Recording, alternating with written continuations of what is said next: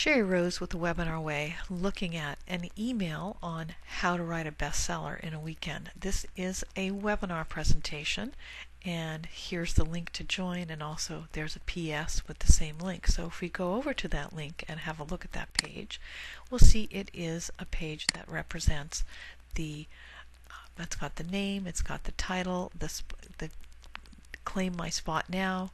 This will actually open up the registration.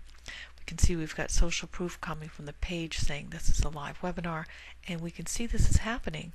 See the seconds here are counting down. It's happening very soon. It's saying that it's a 60-minute presentation, and this is the presenter and the host with a few pieces of information regarding it.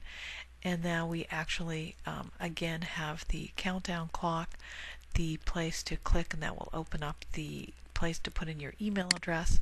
And there's more social proof happening on the page, not just for this particular one happening on March the 5th, but you can see people have responded obviously on the last webinar that was done on February 25th.